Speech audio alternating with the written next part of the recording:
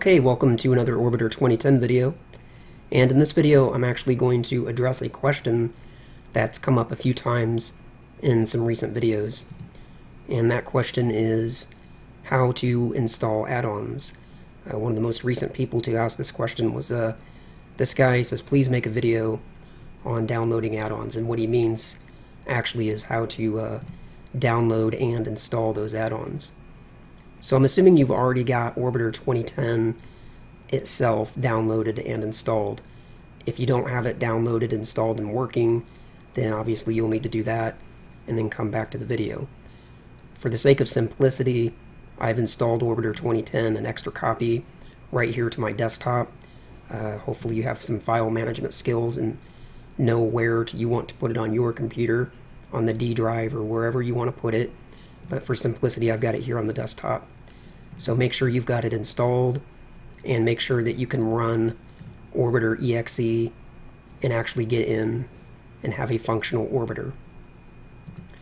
Now, to download add-ons, there's a few places that you can get add-ons from, and I'll put links to these in the description down below.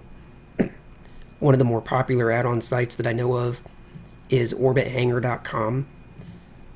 Another one that you're going to probably go to is dansteph.com, and it's actually orbiter.dansteph.com. But again, I'll provide links down below.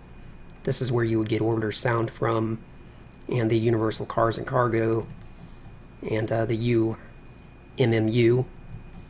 And then there's the AlteaAerospace.com website. This is where you would get the very popular XR2 Ravenstar and the XR5 Vanguard that I've featured in many of my videos.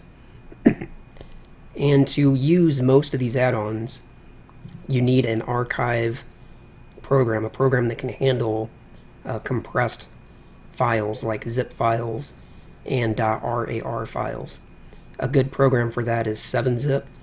Again, I'll provide a link to this down in the website or down in the description below.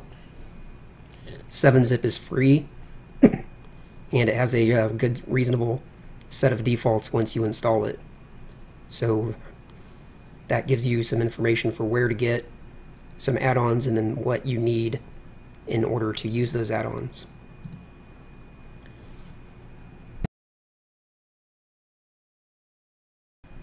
A very popular add-on is Aerobraking FD, so I'm going to address that one just to give a specific example.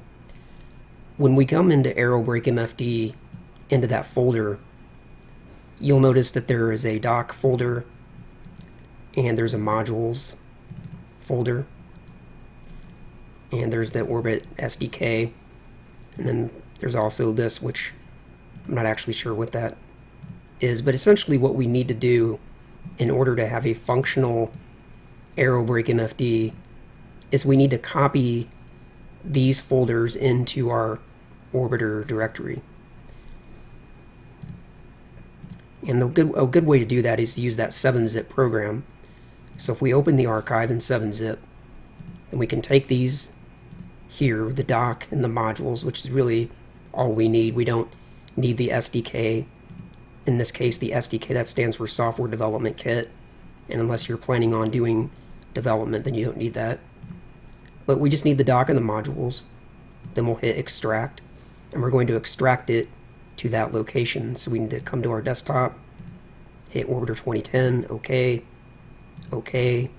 Now it just extracted the dock and the modules. Now if we come to our Orbiter 2010 directory and we run Orbiter, we can see here in the modules that we now have Aerobraking FD available to us under miscellaneous. It wasn't there before, but it is now. So that add-on is now installed, and we can enable it by checking the checkbox. And to verify that it's working, we can come to the scenarios. Checklist is a good one, and go to Quick Start, and then hit Launch Orbiter. And this is just to make sure that the add-on was installed and working. So we'll come over here, hit Select, and we can see Aerobrake right here, so that works.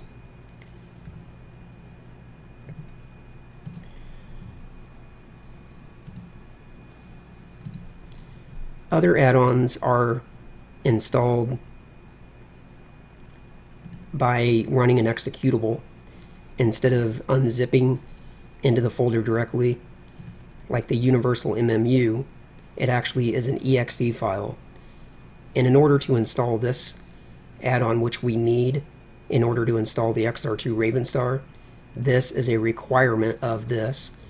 And whenever you install add-ons, you want to make sure you check the requirements. Notice here it says, note, the XR2 vessel requires Dan Steph's MMU 2.0 and Orbiter Sound 3.5. So in order for the XR2 to work, we have to install this add-on and this add-on. And in theory, we should do these first. I don't think it actually matters, but you know, it's generally a good idea to install the requirements prior to installing the other add-on that you actually want. So in order to get the XR2 Ravenstar installed and working, we're going to install Orbiter Sound. So I'm going to say yes, and it's asking me where I want to install sound, and I want to put it here. So I'm going to browse to my desktop, select Orbiter 2010, hit OK, and now I'm going to hit install Orbiter Sound.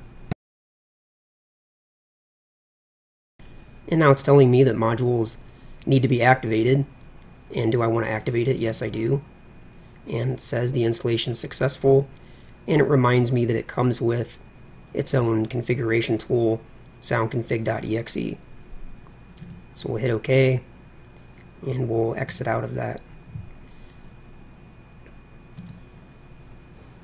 Now we need to install the universal MMU. So we'll go ahead and double click on that, say yes. And again, it's asking where we want to install it. Same thing. Go to our user desktop and then that directory. And then we say install. And yes, it's done. And we'll say yes, it's just asking if I want to launch the patch utility. That's all done, so we're done with that. And now finally we can install the XR2. And we'll do it the same way we did Aerobrake. We open the archive in 7-zip, and this time we want to extract all of these to our Orbiter 2010 directory. So I'm just going to select all these, hit extract. Then it's asking me where I want to install them to, and we need to install it to the Orbiter 2010 directory. So we'll hit OK. Okay, now it's unzipping all those files.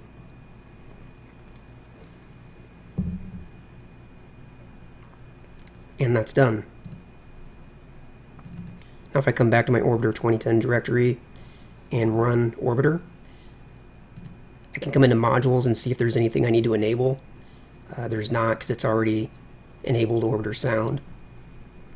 Now if I want to test the XR2 to make sure it's working, I can come here to the XR2 directory, pick any scenario, we'll go ready for takeoff, and hit launch Orbiter.